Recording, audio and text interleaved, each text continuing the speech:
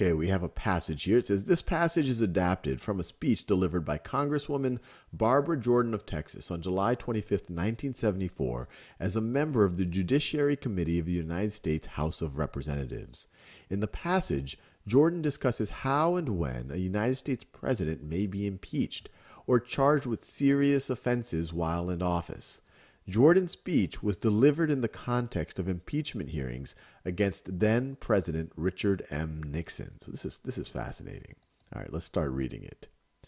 Today I am an inquisitor, and hyperbole would not be fictional and would not overstate the solemnness that I feel right now. That's a fascinating statement. She's saying a hyperbole, even an exaggeration, really isn't an exaggeration. It would not be fictional. It would not overstate how solemn she is feeling. So she is feeling quite solemn. She's taking this very seriously. My faith in the Constitution is whole. It is complete. It is total.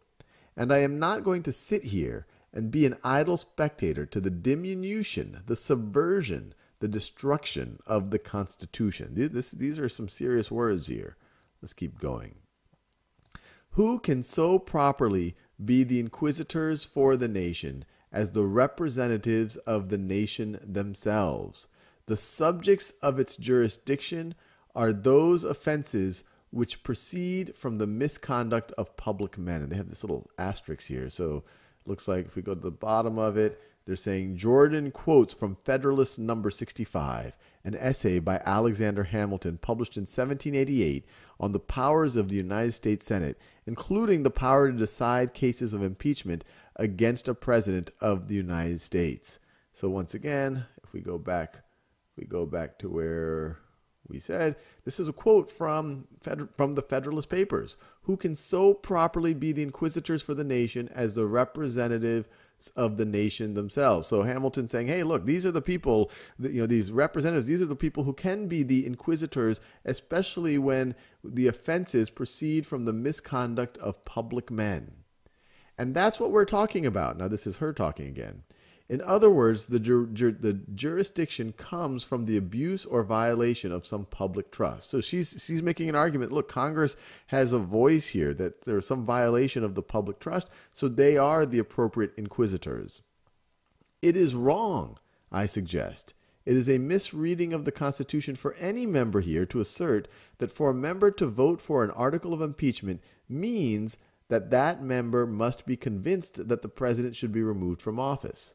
The Constitution does not say that, or doesn't say that. The powers relating to impeachment are an essential check in the hands of the body of the legislature against and upon the encroachments of the executive. The division between the two branches of the legislature, the House and the Senate, assigning to the one the right to accuse, that's the House, and to the other the right to judge, the framers of this Constitution were very astute. They did not make the accusers and the judges the same person. Fascinating. We know the nature of impeachment. We've been talking about it a while now. It is chiefly designed for the president and his high ministers to somehow be called into account. It is designed to bridle the executive if he engages in excesses. It is designed as a method of national inquest into the conduct of public men. The framers, so she's quoting again from the Federalist Papers. They have the asterisks there.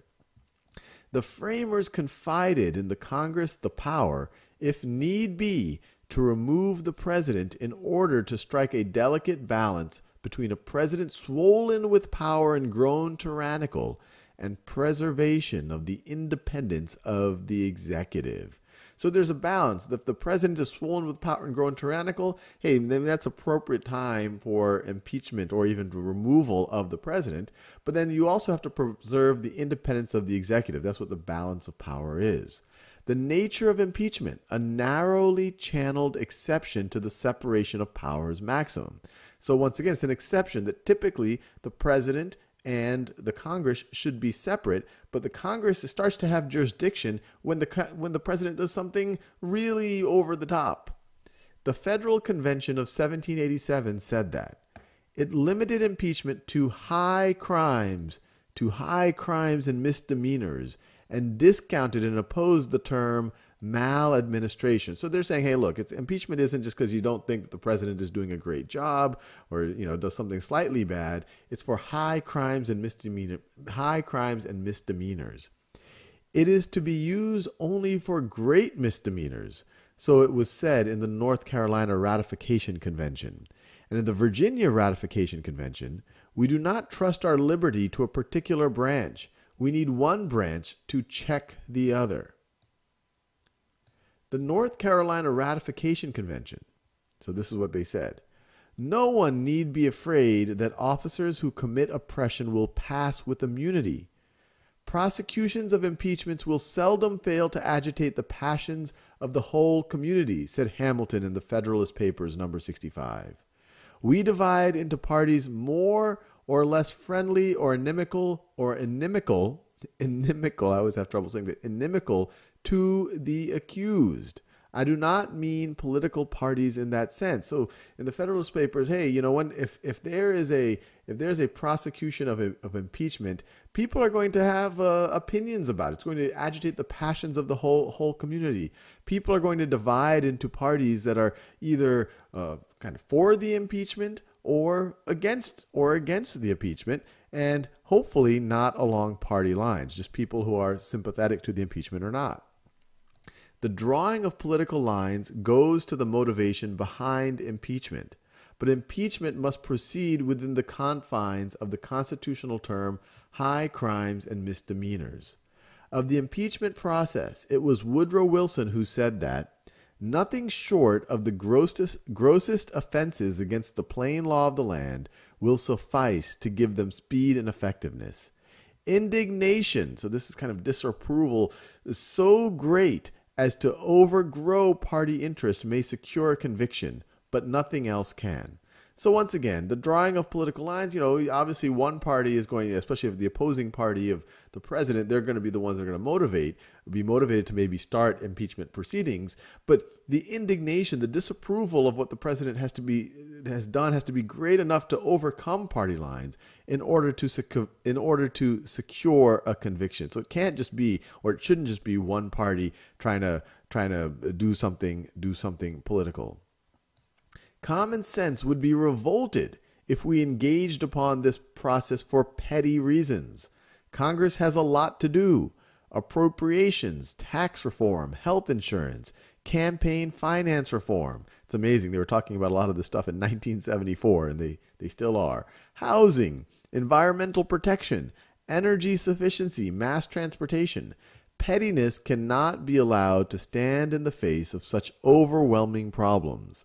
So today we're not being petty.